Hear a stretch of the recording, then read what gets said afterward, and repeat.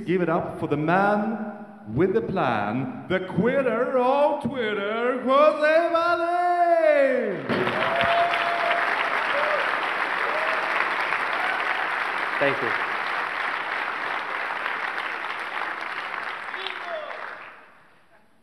Thank you. Welcome, everyone, for the second day of Elixir Conference. I hope you had a first great day yesterday, and you're going to have a possibly even better second day. Yesterday, I was there at this one watching the talks, and then suddenly I heard a car alarm, and I'm like, oh no, someone is stealing my car. Then I realized my car is in Poland. Doesn't make sense. So I went to Jim, and I said, hey, Jim, there are like some weird noises coming from the room on the side. And then Jim looked at me and he said, all right, José, we are going to move the whole conference to the Dolphin just for you. And then I'm like, hey, I'm just giving feedback. You don't need to throw me, right? So later, I'm there watching another talk. I check my phone, and I see people tweeting that the conference is moving to the Dolphin. And then I'm like, wow, Jim takes his trolls really serious.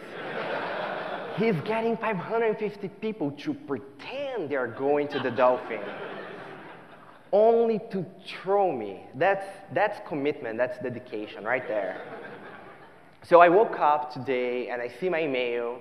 And we have an email now saying we're going to the Dolphin. I'm like, haha, very funny, Gene. You got me finally. So I got ready, and I went to the swim. And then I realized he was possibly serious the whole time. So joking aside, thank you, Jim, for organizing another Elixir conference.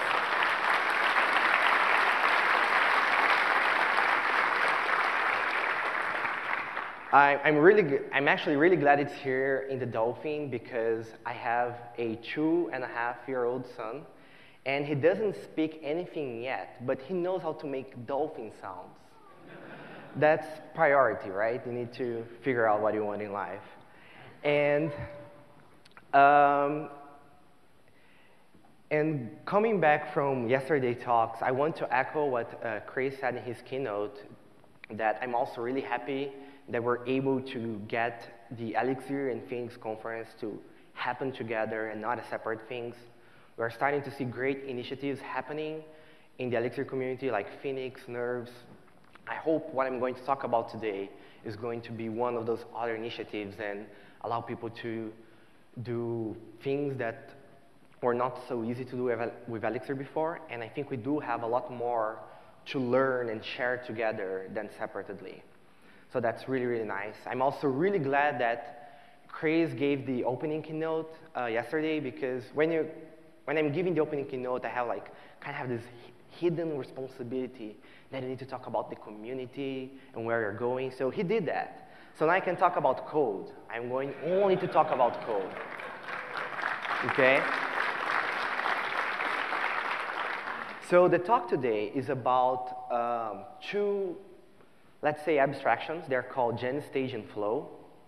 And I hope that those abstractions is going to allow us to do a lot of interesting ways to do data processing that was possible before, but not really straightforward. And before we get to talk about those tools in particular, so nothing that I'm going to talk about today is on Elixir yet. It's on this separate repository.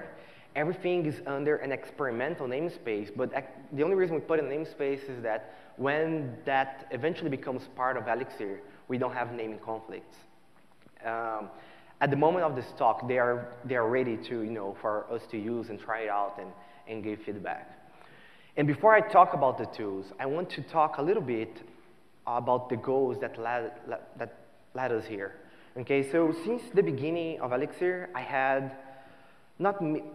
since the beginning actually, I had this vision that I wanted the language to be really good to work with collections of data. Okay, so even from simple things like lists and maps to data coming from the database or any other system. And the goal was pretty much this. I wanted the language that would allow us to go from eager to lazy to concurrent and to distributed. And that is the goal since the beginning. And if you've seen my other Keynotes presentation, even the first Elixir conference, I was always hinting about those things. So we're going to use one example. If you've done data processing, you're going to know this is a very cliche example, but it's nice because it's really small and allows us to exercise a bunch of properties that we want from data systems. And the example is word counting, okay? So if we get something like roses are red, violets are blue, imagine this is coming from a file or it's a string in your code. We want to count the words that are in this text in a way that it's going to return a map, for example, saying, hey, the word R appears twice, and then blue, red, rose, and violets, they appear once. So there is one way we can do that, and the eager way, and it's called eager because at every step we get a full result back, is using the enum module, okay? And using the file module to read from a file. So for example, imagine that this poem, or something larger, right? It doesn't need to be necessarily that thing, but we're going to use that as an example. So imagine that I'm reading a file, I'm reading the poem from some source, and what that's going to give us, if I say file.read, that's going to give us the whole text. And what I do next is that, okay, I have the whole text, I need to split that into lines. So now I have 2 different lines, roses are red, violets are blue. And then I'm going to use enum flat map now to work on this collection of lines, essentially transforming this collection of lines into a collection of words. So flat map is going to go over each line, split the line into words, and put that back into the original list. And then we do that for each line until we have all those words. And then finally, now that I have a list of words, I can traverse this list of words with a map. And then for every word, I want to say, hey, does this word exist in the map? If the word does not exist in the map, I'm going to put it in the map with the value of 1. But if it exists in the map, I want to increment the value that is in the map by 1. Okay? And that's how we can solve that problem using enum, right? That's the eager solution, because at every step that we did, we had, for example, we loaded the whole file into memory, and then we split the whole file into lines, and then we got all the words, and so on and so on. So that's the eager solution. It's really simple. I think it's the simplest conceptual model that we can think about. And it's very efficient for small collections. Okay, so I'm going to show other models soon. But for small collections, none of them is really going to beat enum, okay? But the issue with that is that it's inefficient for large collections with multiple passes if you're doing a bunch of enum operations. So imagine that instead of reading something small like roses are red, violets are blue, you're reading a really large file, right? So what that's going to do if the file has like 10 gigabytes, you're going to load 10 gigabytes into memory. And then when you call string split, you're going to go through that 10 gigabytes and build a huge list with all the lines. And when you say enum flat map, you're going to go over each line in that list and try to build a really big list with all the words in there, okay? And that can potentially take a lot of time. So I've been benchmarking all those examples, and I gave up on waiting for this to finish for, I think, a 2 gigabytes data set. Because it's just trying to build a very huge list of words. And it doesn't make sense, okay? So we want to solve that. And to solve that, we can start to consider laziness. And the idea behind laziness is that instead of loading everything into memory, okay, I want to have a way where I can express all the work that I want to do and then do it in parts by parts. So how we get laziness with Elixir? We use the string module, and we use strings generally. So for example, instead of saying file.read, I'm going to call file.string.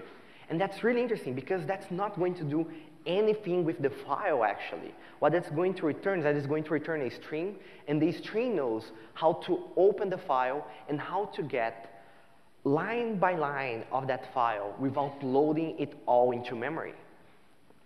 So what file string with the line parameter is going to give us when we eventually try to run this computation, that is going to give us each line in the file. And then if I say something like, now string.flatMap with string split, it's going to return another string that will basically say, it's going to go to the file stream and say, hey, give me one line, and then it's going to get that line, it's going to split that line into words and pass the words forward without loading the whole file. It's always going to be line by line and then word by word. And when those words for the first line, they are processed, they are over, I'm going to go and get the second line, then go word by word, and then the third line, go word by word, and so on. So now that I have this thing, I have this string that knows how to lazily get lines from the file and break them into words, we can call enumReduce to go over the whole thing in this piecemeal fashion, loading the whole data into the map, and we get the final result. So the enumReduce here is the same as before. So when we are doing things lazy with the string module, what we do is always press a bunch of computation, like I want to read the file line by line, I want to call string flat map. If you want, you could call string filter to remove some words, and so on and so on. So you specify all those computations, and then when you actually want to run them, it goes item by item, never loading the whole thing into memory. So we have less memory usage because now we don't need to load things into memory anymore. We are constraining how much memory we are actually using at the cost of computation. So this is a higher abstraction, so there is a very small computation cost in that. But it comes with a very important benefit because now we can do things that we couldn't do before, right? Now allows us to actually work with large files. You can actually work with infinite collections. So, for example, if your data source is getting tweets from Twitter or data from the database that can be coming all the time, now we can express those computations with string. So when we added strings to the language, now we knew that, look, I have this way of expressing computations without actually running them. And we started to think, what if, when we want to run those computations, we actually use multiple cores to run this computation, because we have the computation stored. So what if when we want to do the data processing, we just spread this computation that we have around, and then we are trying to do everything concurrently? And that's the next step.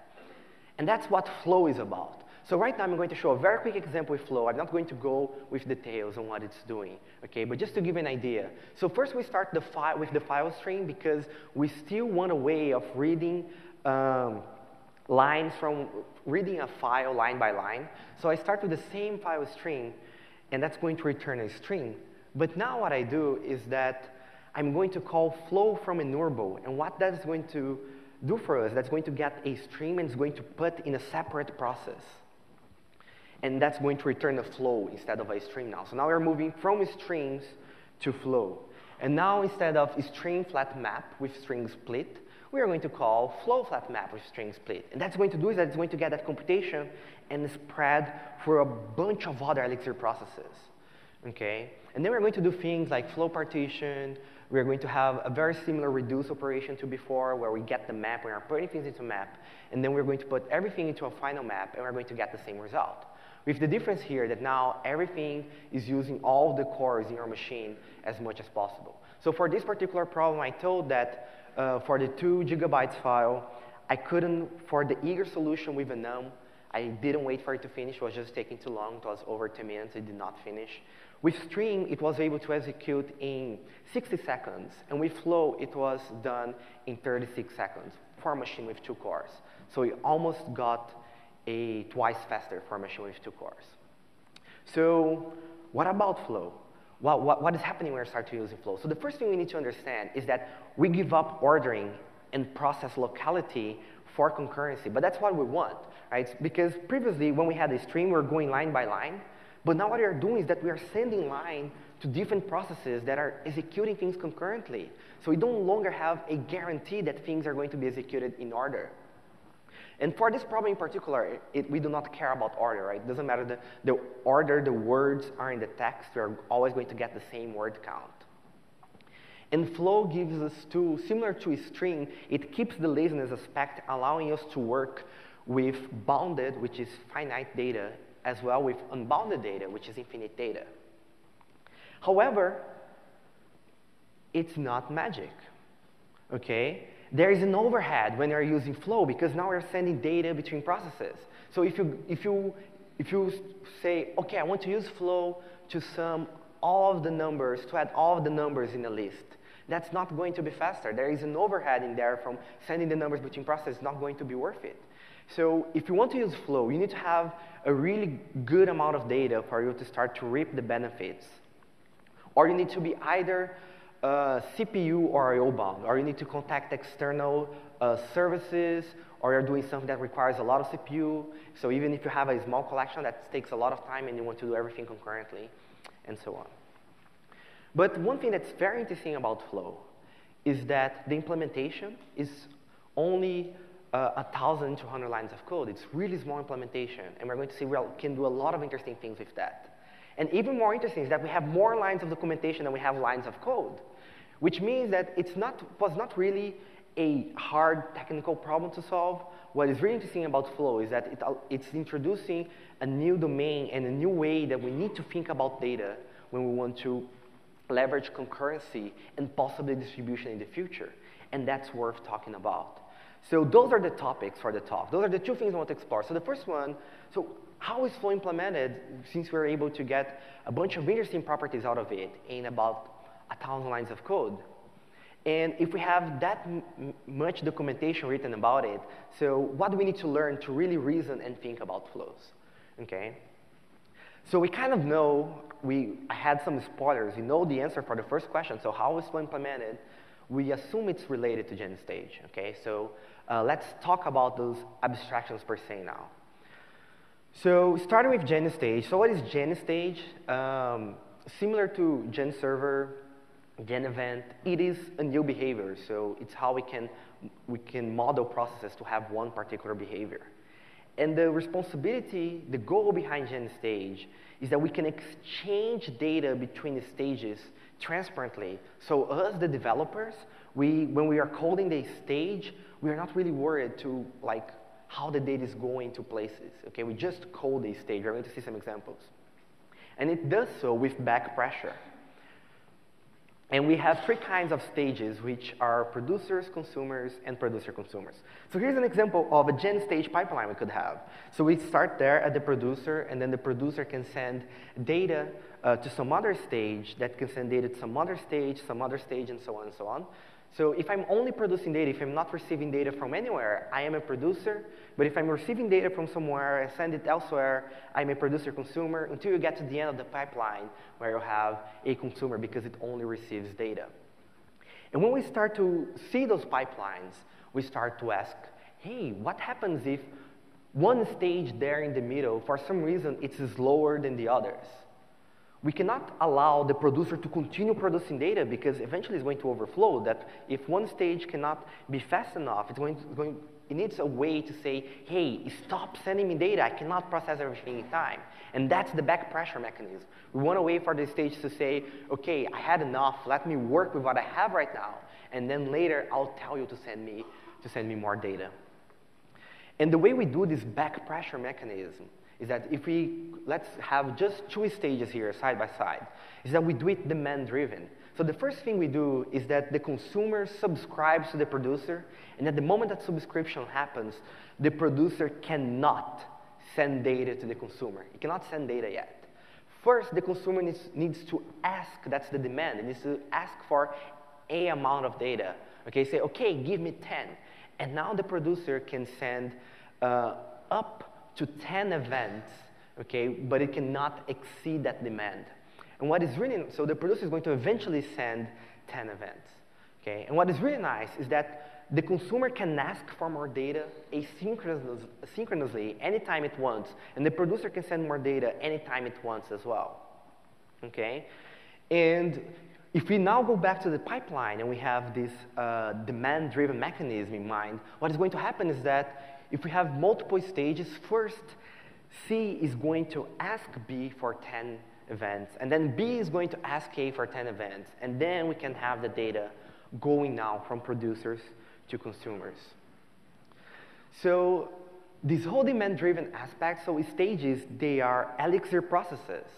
There's nothing more to it, and this whole aspect of demand-driven and exchanging events they are regular Elixir messages, messages that processes exchange between them. So the demand-driven aspect is a message contract. It's only a message contract. And what is really cool about it is that, as we saw in this slide, it pushes the back pressure. It goes all the way to the producer. So imagine your producer is getting data from an external system, from RabbitMQ, Apache Kafka. Now, even if we have a pipeline, the demand goes to the producer, so the producer knows exactly how much data it needs to get from the external system. So you're never getting more data than you are supposed to. You're never overflowing your system, okay? So it is a message contract. It pushes it gets the whole back pressure to your system boundary. And the gen stage is only one implementation of this contract. And this contract is documented. So if you say, I don't actually like gen stage, and I want to have my own gen thing that uses this message contract as well, that's going to work just fine. But assuming you all like gen stage, let's see a gen stage example. And what we are going to do is that it's a very simple example, but it's going to allow us to exercise a bunch of those things I just talked about. So we're going to have two stages, which is a producer, and the producer is a counter. So it's going to start from an initial value, which can be 0, and then every time someone asks this stage for event, it's going to count those events. So it's going to emit 0, 1, 2, 3, 4, 5, and then other stage asks for more data, then it's going to be 6, 7, 8, and so on. And the consumer is going to be a printer. It's going to sleep for a while, and it's going to print all the events it has received so far. So here's how we implement a producer. So we define a module, and similar to implementing a gen server, for example, in fact, the gen stage, they are implemented on top of gen servers. Okay, so here's a producer. We say user gen stage instead of saying use something like gen server. And we need to define two callbacks. The first one is the init callback that's going to have the initial state. For example, if you want to start counting from 0, that counter will be 0. And it needs to return which kind is this stage. Is this a producer? Is this a consumer? Is this a producer-consumer? So in this case, it is a producer. We'll return, OK, on init, I return I'm a producer, and this is my state. And then we need to define the handle demand callback. And handle demand is called every time one of our consumers asks for data. And demand is going to tell you exactly how much data you need to produce. So in this case, handle demand then receives the demand, how much data it was asked for. It receives the state, which is the state of the stage. And then we're going to say, OK, so if the counter is 0 and someone asked for 5 items, I need to emit 0, 1, 2, 3, 4. Okay? And that's what this code is doing. And then we return no reply, the amount of events we want to actually send now, and our new state, okay, which is the counter and the demand. So let's see how this is going to work. Let's do a very quick simulation. So assuming that we start with the counter at 0, that's our initial state, and imagine that someone asks for 10 items. So what handle demand is going to return is that it's going to return no reply with the events 0, 1, 2, 3, up to 9, and it's going to say that the new state now is 10. And then we're going to have the state of 10 if the consumer asks for 5 items, 5 events. Now what we're going to return is no reply with the events 10, 11, 12, 13, 14, and with the new state of 15, and so on, and so on. And you can start to have an idea how we can use this to get data from an external system. If someone asks for 10 items, I can go to the external system and say, hey, give me 10 items, because that's what I'm going to process internally now. Okay, and that's all in handle demand. The consumer is similar, but slightly different. So we're going to define a module, and we're going to also say use gen stage. Except that now in the init callback, instead of returning the first element saying producer, we are going to say that this is a consumer now. And this particular consumer implementation doesn't really care about its internal state, so I'm going to say the state does not matter, it can be whatever. And now instead of implementing handle demand, it's going to implement handle events. And what handle events receives is that it receives a list of events. This list can be of any size. Because, for example, let's say that you ask for 10 events to the producer, but the producer has only 3. So we're not going to receive lists always So you're not necessarily receiving lists in the same size that you ask for.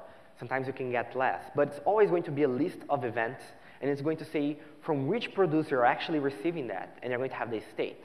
And what we do in the handle events implementation is that we're going to sleep for a second to simulate work. So what's going to happen if the consumer cannot be as fast as the producer, for example. And then we're going to print all the events, and they're going to return no reply, no events to dispatch, and the state, which we don't care about. So after we define those modules, now we can wire everything together. So I can start the producer. So I'm going to use GenStage, start link, with the initial state of 0. So we're going to start counting from 0. I'm going to start a printer that is going to, should subscribe to the producer and start receiving things. Okay, so now that I have started those 2 stages, there are 2 processes now. They are running. I can say, I want to subscribe the printer, which is the consumer, to the counter, which is the producer. And at the moment we do that, we are going to wait for a second, and we are going to see 0, 1, 2, 3, up to 499 printed, exactly 500 events. And then we're going to wait another second, because remember we put a process sleep in our consumer, and we're going to see 500 until 999, another 500 events, and so on, and so on. Okay? So you may be wondering now, where this 500 came from, okay? Why is it sending, why we're starting to see, let's say, batches of 500 events? The reason why we're getting exactly 500 events is that when you subscribe, so when we call sync subscribe, we can pass 2 options. We can pass max demand, and max demand is the maximum amount of events that the consumer asks the producer. And the default is 1,000. And the minimum demand is the value that when reached should make the consumer ask for more items. So we start with, so what's going to happen is that we ask for 1,000 events, and then we start processing them. And when we get to 500, we say, okay, I need to ask for 500 more. And that's how it goes. And the reason why it's important to have both max demand and min demand is that we can allow the producer and the consumer to be working at the same time. Let's do another very quick simulation. Imagine, let's reduce those numbers to allow us to understand a little bit better. Let's say that we have max demand of 10, and we have the minimum demand of 5, okay? It's still half. So what is going to happen is that the consumer is going to ask for 10 items, 10 events, and then the consumer is going to receive those 10 events. In our counter case, we ask for 10, and then the producer is going to go and say, okay, 0, 1, 2, 3, up to 9, is going to send that to the consumer. So the consumer is going to start processing that. And it's going to start to process that in a way it's going to only process 5 of those 10 items that it received. And the reason why the consumer is going to do that is because it knows that when it processes 5 of them, it needs to ask for more. So the producer knows, okay, I got 10, but as soon as I get to 5, I need to ask for more. So instead of processing the 10 at once, I'm going to process 5, okay, and then I'm going to now, so I'm going to process 5 out of 10, then I'm going to ask for more 5, and then I'm going to go and process the remaining 5, and then ask for 5 again. So what is going to happen is that when the consumer processed 5 after the initial request, it's going to tell the producer, hey, give more 5. And the producer is going to start producing more 5 while the consumer is still working on the remaining 5. And then, you know, they will be exchanging data, information all the time in a way that you always have both doing work. So, you know, when I get 5, I process this 5, I'm going to ask 5 more. So we want all of them to be working at the same time. We don't want to have the producer sending the data and waiting, okay? Which is what would happen. So let's see what would happen. So this is the ideal scenario. This is kind of what we want. So what would happen if we set the mean demand to 0? Right? If you don't have it as 5. It would happen this. The consumer is going to ask for 10 items. The consumer is going to receive the 10 items. The consumer is going to process the 10 items. And then the consumer is going to ask for more 10. And now, since it asked for more 10, until the producer gives it more 10, it doesn't have anything to do. It's going to be waiting. It's going to be wasting time, right? The consumer is waiting. That's not what we want. So that's why we have the max demand and the min demand. And the default value is 1,000. Okay, and the default value for min demand is 500, and that's why we saw batches of 500. We're almost done with Gen Stage. There is one last thing I want to talk about, which is this idea of Gen Stage dispatchers. So when we saw those two examples with handle demand and handle events, all we had to do for it to work was to subscribe the consumer to the producer. And then the data started to go. We started to produce the data. We started to receive the data in the consumer. We didn't care about who is sending data, what is actually managing this demand and things like that. We didn't have to worry about any of those details. Internally, the thing that actually takes care of handling those details, it's called a dispatcher. And the dispatcher is per producer because the producer is the one that receives the demand and dispatches the events. So we have dispatchers, they are per producer, and they are the ones who effectively receive the demand and send data and send events to the consumers. And what is really nice about dispatchers is that they allow a producer to dispatch to multiple consumers at once in different shapes, in different ways. So the default that we have, so if we start a Gen Stage today, that example I wrote, for example, that we saw, it was using something called a demand dispatcher. And what a demand dispatcher does is that it's going to send the next events to the consumer with the biggest demand, because they are assuming that if we have multiple consumers and one of them has a bigger demand than the others because it has free resources available more than the others. So imagine that I am dispatching the events 1, 2, 3, 4, 5. So, and at the beginning, what we do is that we send 1 to the first, 2 to the second, 3 to the third, and 4 to the fourth. And imagine that after I send those 4 initial events, 2 was the fastest. The second one was the fastest. It processed 2 really fast and asked for more. So now, when we get 5, because 2 was the first one to ask and the one that now has the biggest demand, we are going to send 5 to that. So you're kind of doing load balancing on whatever stage, whatever consumer supposedly has more resources available. Okay? That's the default one. But we can do a lot of interesting stuff. We can have something like the broadcast dispatcher. And what the broadcast dispatcher does, that it guarantees that every event that goes to the producer is going to reach all consumers. So now we have 1, 2, 3, and 1, 2, 3 is getting to all consumers. And then we had other interesting stuff like a partition dispatcher. A partition dispatcher guarantees that we are going to route an event to a particular consumer based on some information that is stored in the event. So in this case, imagine that what I want to do is that I want to dispatch to a consumer based on the remainder of the division of the event by 4. So if we do this, 1, 5, 9, 13, all the events where the remainder is 1 is going to go to one process. 2, 6, 10 is going to go to a consumer where the remainder of the division is 2, and so on. Okay, so it's guaranteed. We can leverage the events property to guarantee that they are going to be delivered to one particular consumer that is going to process all events that have that shared property. And that function there, like the remainder, they are custom. We specify it to whatever we want it to be. So that's Gen Stage. Those are the things I had to talk about. It's a new behavior. It allows us to exchange data between stages with back pressure. We saw how the demand aspect works and how we can configure that. We talked a little bit about dispatching and the different options that we have. And we've been working on this for a long time. And we had previous abstractions in the past. We were trying to solve this problem, but they're not quite right. So when we implemented Gen Stage, and we were like, I feel like this is right. This is what it needed. We already had a bunch of goals, a bunch of ideas that we wanted to validate and have Gen Stage replacing. Okay? So, for example, what are those goals? How do we validate Gen Stage? So one of the things that we want Gen Stage to do is to support generic producers. So what we want to do is that I want to implement a Gen Stage producer that is going to get data from RabbitMQ, a database, Apache Kafka, Twitter, Firehose, or something like that. It can connect to any external source, okay, and get the data into your system with the whole demand-driven back pressure aspect. And we wrote a couple examples.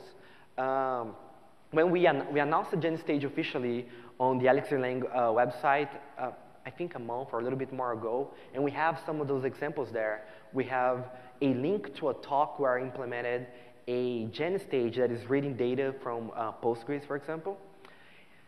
And I will start to see there are already some examples coming from the community, library authors integrating Gen stage to get this data. So that was one of the goals, and we're able to validate that.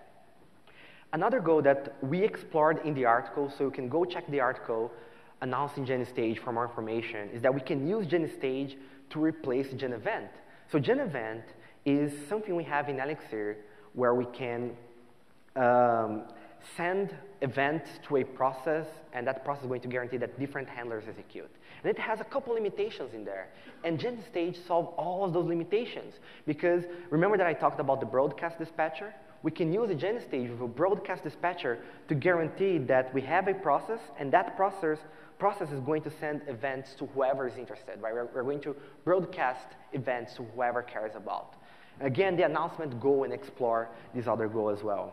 And we also introduced something which is a dynamic supervisor. It's part of the Gen stage library, and that's a supervisor that was designed for supervising children dynamically. So if you don't have your tree specified up front, you want to add children dynamically and remove them dynamically, the dynamic supervisor is really neat. And the dynamic supervisor is also a Gen stage, which means it has all these back pressure mechanisms we are talking about. So we had those goals, and we were able to implement that. And here's the article. There's a link at the bottom. You can read more to find more information, okay? If we have time, I can even... So the first time I prepared this talk and I rehearsed it, it took 1 hour and 20 minutes. So I had to trim some stuff, and some stuff was actually the Gen event examples. If we have time at the end, we can even do that. We'll see how it goes. But that's it about Gen stage, and it answers our first question. So how is Flow implemented? Flow is implemented on top of Gen stage, and the core of Flow, so remember when I said, like, when you use flat map, it starts a bunch of processes. All of those processes that flat map starts, they are Gen stage, and the core is only 80 lines of code. All the other lines of code that we have in Flow is setting up topologies, and we are going to see about it next, which is the exact next question. So how are we going to reason about flows? Okay, so if flows is a new domain, we need to understand this domain in order to use this new tool called Flow, how we can reason about that. So that's the second part of the talk. Let's talk about Flow.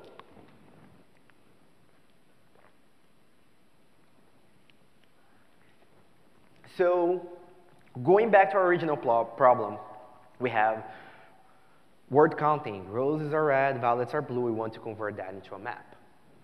And when we saw our solution with Flow, every step that we had, right, when we say flow from enumerable, flow.flatmap, all of them return flows, because similar to streams, flow are lazy. When you're expressing all those computations, don't worry about those computations yet, okay? When you're expressing all those computations, we are returning something that is building the topology, and only when we are interested in the data, it starts to execute, okay? So it's lazy like streams, but concurrent. So only at the end, when we call something like enum2, that we actually have the data flowing through. So what I want to do now is that I want to go over, we have this piece of code that is word counting with Flow, and I want to go over it line by line, explain exactly what each line is doing and how it affects our topology. So let's start from the beginning. So the first line here at the very top is file.stream, and that is a stream that knows how to get entries from a file line by line. And then we call flow from enumerable, and what that's going to do is that it gets the stream and puts it into a stage. It makes that the producer stage. Now we have a producer by calling flow.fromEnumerable. And now when we call the next thing, now we have a process that knows how to emit things line by line. So the next thing we want to do is that we want to split those lines into words, right? So we are going to call flow.flatmap with the string split. And when we do that, now we have a producer, and now we have a bunch of other stages that they are going to be subscribed to the producer, and they are going to receive the lines and break those lines into words and send those words forward, okay? And at the moment we start starting all those stages is when we start to leverage concurrency. So let's see how it's going to work. So now we have a producer, which is flow from enumerable. By default, remember to use the demand dispatcher, which means it's going to send the lines to whatever stage below that has the biggest demand. So what we have is this. This is our topology so far. We have a producer, and then it's going to go get the first line, and it's going to send to a stage. So we have roses are red. We are going to send it, for example, to stage 1, and that stage is going to break it into the words roses are red, that it sends as events. And then the line violets are blue can go to another stage that is going to do the same thing. It's going to break that into words, and it's going to send those words somewhere else. Okay, violets are blue, right? So now we have a producer, and we have a bunch of processes doing all the work. They're all working at the same time. And that's the beauty behind operations like flat map, map, and filter. They can all work independently. They don't need to coordinate. They don't even care about what was the previous line, because all they care is about that event, that line right now, and breaking that line right now into words. That's what we say, those problems like breaking a line into words, that's embarrassing parallel, because we can just do it. We don't care about previous lines. We don't care about who else is doing the work. We just do the work. Okay, so this is what we have. Okay, we have flow from enumerable, and then we have a flat map. And the next thing we did in the original example was to call flow.partition. So what flow.partition does? The best way to explain what flow.partition does is to not call it and see what's going to happen. Okay? So we have flow.flatMap, and let's call reduce as we did with stream and enums at the beginning. Okay? So we have flow.flatMap, and then we call flow reduce. And there is a very important change. You can see here that at the bottom here, all the stages, they have an arrow saying, you know, when I break the line into words, I'm going to send those words forward. At the moment I call something like flow reduce, we can see that that arrow now, it's a cycle. Because when you call reduce, what reduce does? Reduce needs to build a state. For example, we want to build a map, right? So we cannot just split the line and send the word somewhere. We want to split the line into words and put those words into a map. Okay, so now we're not sending the data anywhere. We are accumulating the data. That's what reduce does. We care about everything we saw because we need to build this map that has the count of all the words we have seen so far. So we are not sending the data anywhere at this point. Okay, so how it's going to work is that now we have roses are red. We are going to send it for a stage, for example. That stage is going to break that into words, and it's going to build a map now because we have reduce there. And flow reduce runs per stage, which means that if I get violets are blue and send it to stage 4, it's going to break that into words and build another map. Okay? So now we have all those stages doing reduce, and they are counting the words on their own. But there's one big problem here. Okay? The problem here is that you can see that the words are appear in 2 different stages. Which means that if we want to count all the words in a document, we would need to get the map, the state of all the stages, and then merge them together. And merging the map of all the stages together, that needs to run into a single process, right? Because we want to put everything together. So that's not good, right? Because now we have the stages doing the work, but they have information spread around, which would mean that if we want to actually know how many times the word are appear in the text, we need to go at every stage and ask it, right? That's not good. So what we want to do is that we want to guarantee that after each stage sees a word, they're all going to send that to the same process. So if any of those stages see the word red, it's going to send to one particular process, and they all agree in that which process that's going to be. If they see the word R, they're all going to send to that other particular process, to that other particular stage that is going to count the words R in particular and other ones. And the way we do that is with partitioning. So that's why we need partition. Partition is going to guarantee that we use a property that we know about the word to guarantee that it always goes to the same process. So if a process sees R, it's going to guarantee, hey, that goes there. Okay, so let's start again. So I have file stream, flow from endurable, that puts the stream into a producer, and then we call flat map. Okay, and remember that after flat map, we called reduce, and that changed how flat map works. Now we're going to do differently. After flat map, we're going to call partition. And what partition is going to do is that it's going to create a whole bunch of other stages, okay? And those stages here from the middle all connect to the stages at the bottom, okay? So they're all connected between them. And now when we call reduce, what is going to happen, this is really nice. What is going to happen is that we have the stages here that I'm using numbers for them, stage 1, 2, 3, and 4. They'll be doing flat map. They'll be splitting the lines into words, and then they're going to route those words, okay, to particular reduce stages at the bottom that we'll be counting them. So what's going to happen now? Let's run our simulation again. We have roses are red. We are going to send to the flat map stage that is going to break that into words. And then it's going to say, oh, roses goes here, stage A.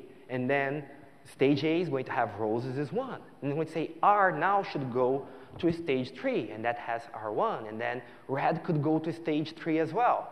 Okay, and that's going to have that red with the count of 1. And now when violets are blue goes to another flat map stage, it's going to get to the same conclusion. It's going to say, look, I have R here, so, and I know that R needs to go to stage 3. So we can see that happening. And now each reducing stage, they're going to have their own map, and those maps, they are disjoint. The keys are disjoint, right? They're not going to have to share information anymore.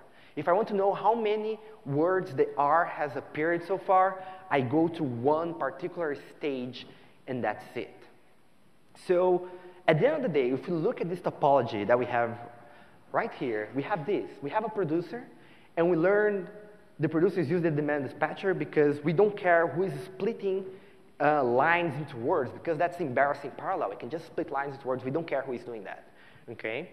And those stages the stages that are performing operations like flat map, map filter that I say is embarrassing parallel, those are our mapper stages, okay?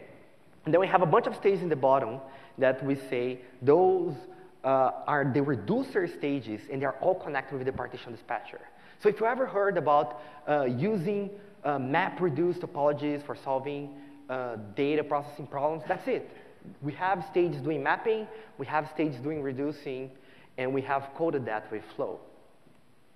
So now that we have defined our topology, okay, what is going to happen is that we have all those stages running reduce, counting the words, and then at some point, the text is going to finish, right? If I'm processing a 10 gigabytes file, at some point there are no more lines, okay? And now all those stages at the bottom, they have their maps. And when we call enum_into, we are saying, okay, now that you have all the maps, let me just, if you want to have a fully unified view, I can just merge them together, but without worrying about adding things and so on, okay? Adding the R's from different states and so on. So we can, if you want to have a unified view at the end, we can do that. But if you don't want, you can have the state in those different reduce processes, and that's it. So reduce tree is going to collect all the data into maps. So every time we call reduce, it's important. Reduce is aggregation. We need to know all the events that have happened. That's why they don't emit events. It's building its internal state. It's putting words into a map. So reduce tree collects all data into maps. And when it's done, we can stream the maps to the original process, and then into is going to collect that. However, and that's how flow works, and we can use that to, if we're working with data processing, text processing, anything you want to do, you can use that today, and it's going to work just fine, okay? But there's one big question that comes here. So I said at the beginning that flow can be used for bounded data, which is finite data, like a file with 10 gigabytes, but it can also be used for infinite data, like I'm connecting to the Stream API, or I'm connecting to RabbitMQ. That data never finishes, okay? And there is a conflict with what I just said, because if reduce tree is going to collect data until the data finishes, what happens when the data never finishes if you're collecting data forever, okay? We need a way to reason about that. So this is just a note. So Flow also has the idea of windows and triggers. That, for example, if you're getting data from Twitter, counting all of the words ever said on Twitter, that's way too much, right? We don't want that. Sometimes we want to break that. Okay, I want to see what people are talking about from 2 to 1. So we are windowing the data, okay? So Flow has support for that. So if reduce runs until all data is processed, what happens when the data is infinite? So windows and triggers allow us to solve exactly that problem. So we can break the word, we can break our data into windows. We can have triggers that say, okay, every time, we can have time triggers that say every 5 minutes, I want to get all the data that I have collected so far, but it's here and then start again. So there are a bunch of different ways. And since we already wrote 1,300 lines of documentation, you can go read that. So I'm not going to explore that in the talk, in particular windows and triggers, but we do have a lot of documentation. And if you have any feedback on the documentation on using windows and triggers, we'd love to hear more, okay? So that's it, that's flows. So let's go back to where we started, okay? So we have this goal in Elixir that we're going to have tools that allow developers to go from eager to lazy to concurrent to distributed. And for this particular word counting problem, we started with something like, I want to read a file, load it all into memory, and then split that into lines, and then split each line using a non-flat map string split into words, and then we reduce. And then we made it lazy, that allows us to work with large files, but without leveraging any concurrency. And then with a couple new concepts, okay, like the whole demand aspect that we had with GenStage, we're able to write a flow. So there are two, we learned some interesting concepts here. So there's the whole GenStage concept, which how data is exchanged, that's one of them. We learned about partition, that every time we need to route data based on one particular property, we can use partitions for that. And we noticed, and we learned the difference between mapper stages, which are things doing flat map, mapping, and filter, and reduce stages, which are stages that need to aggregate data, okay?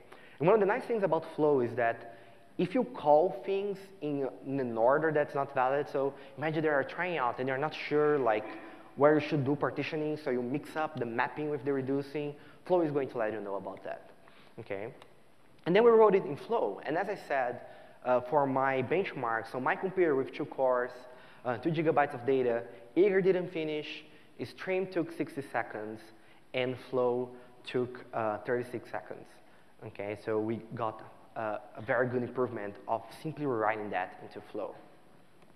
And what is really nice is that Flow provides, as we saw, map and reduce operations, we saw about partitions, we can actually merge flows. So if you have like 2 flows of data and you want to treat that as one, you can do that. You can do joining of flows.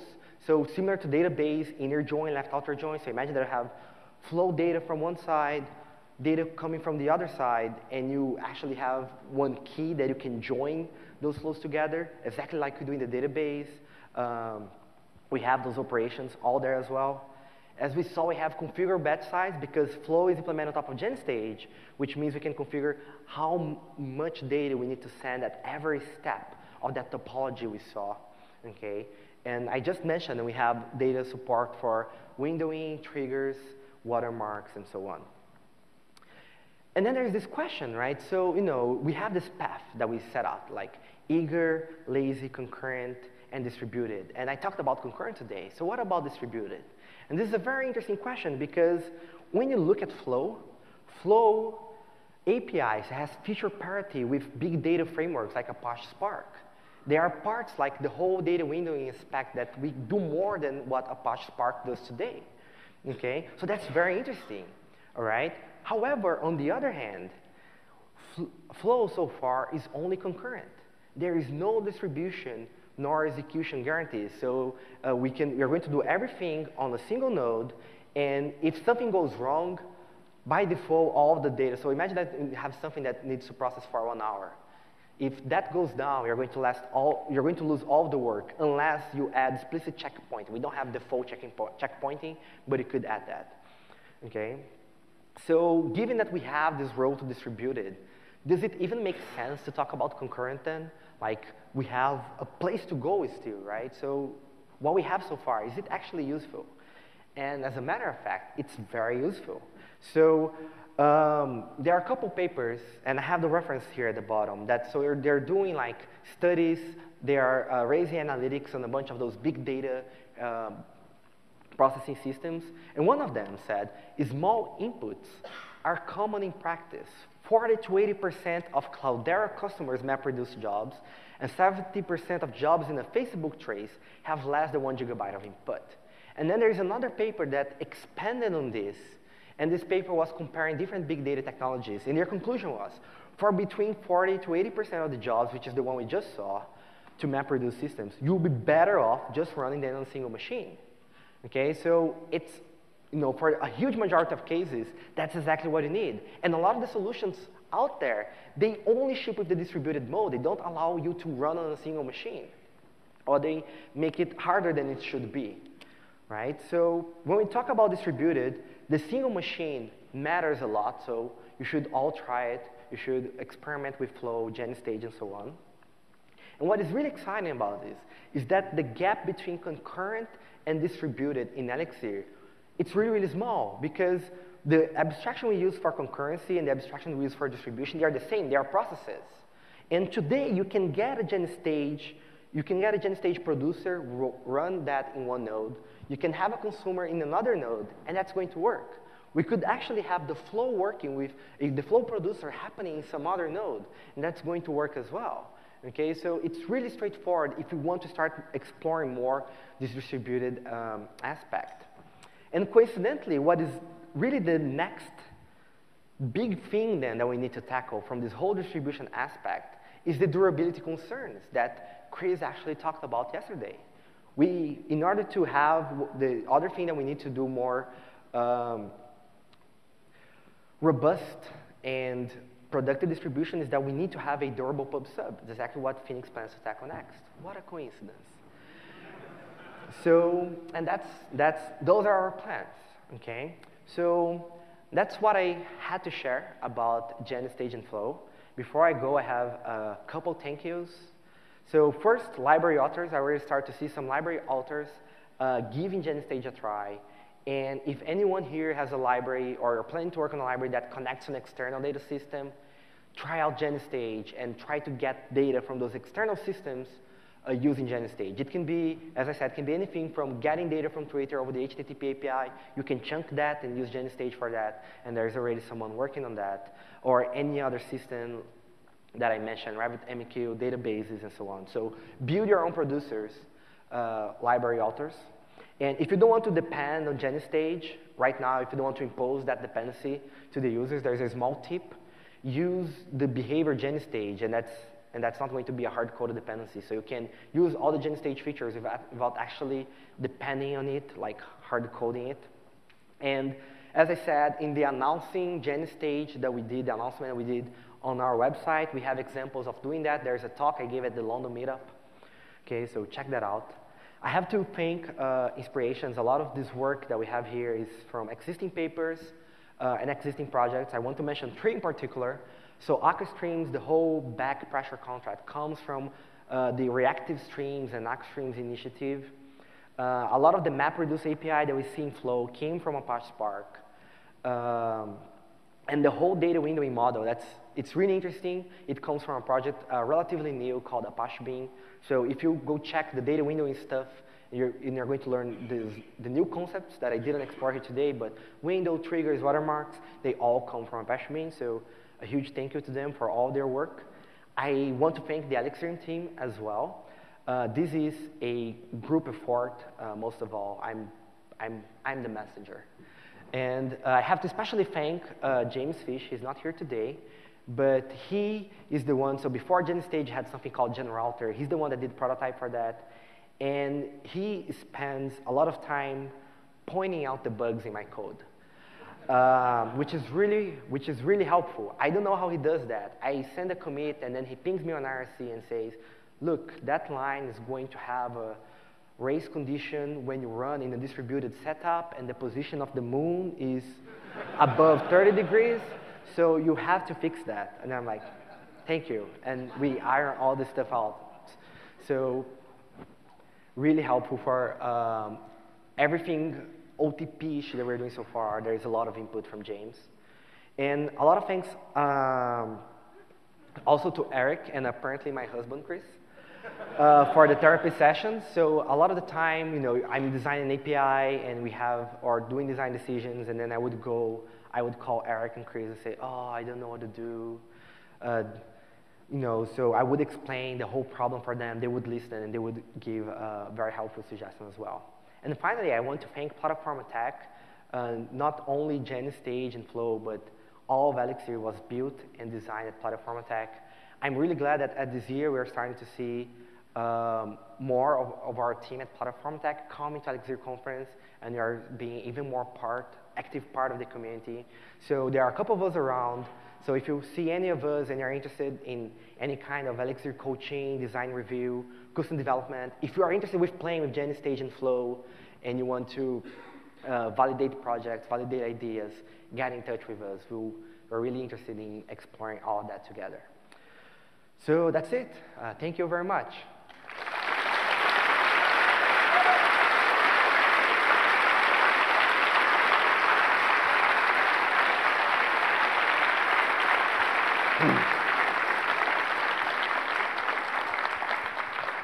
Thanks, Jose. This looks like a great addition to the language.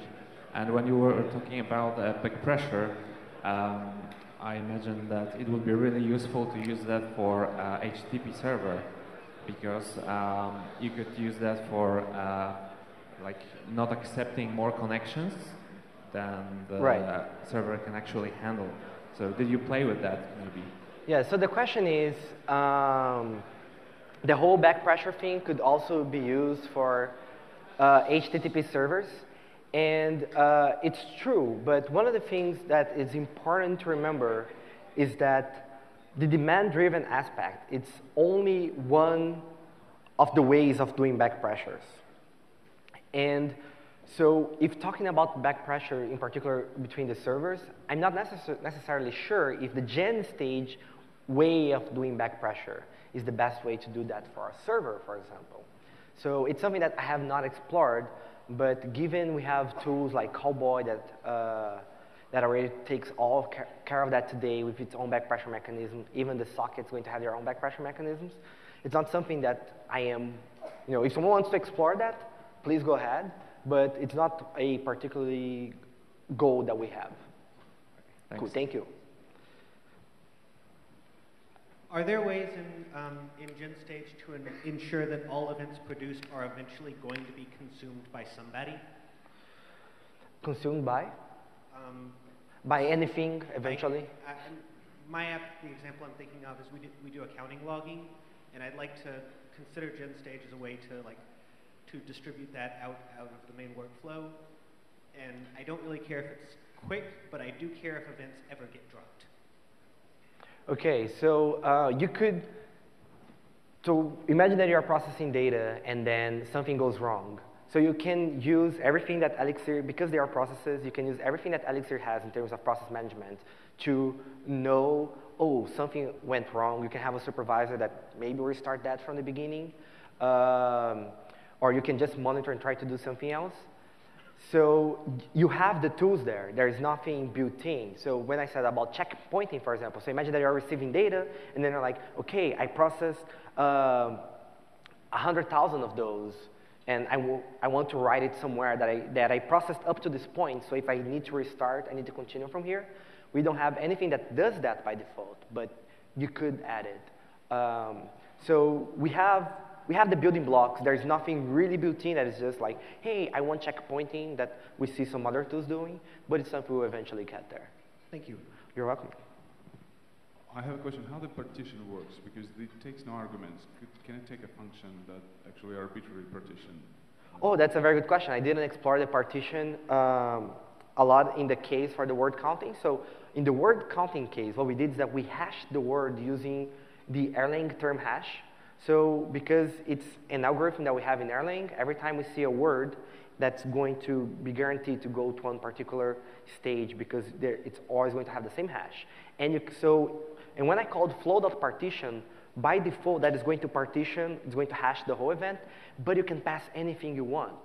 So you can pass, so you can say, so imagine that your events are maps. You can say, I want to partition, I want to hash this key, but you can also pass a custom function and do anything you want to. So imagine, for example, that the way you want to partition the data is that you have like 5 categories in your system, and you want to guarantee that there are always like a category X is always sent to one particular consumer. You can do that. You implement your own partitioning function, and that's going to guarantee that it always goes to the same place. Thank you. You're welcome. Okay, that was we only have time for that question. So please give a resounding round of applause for José. Thank you.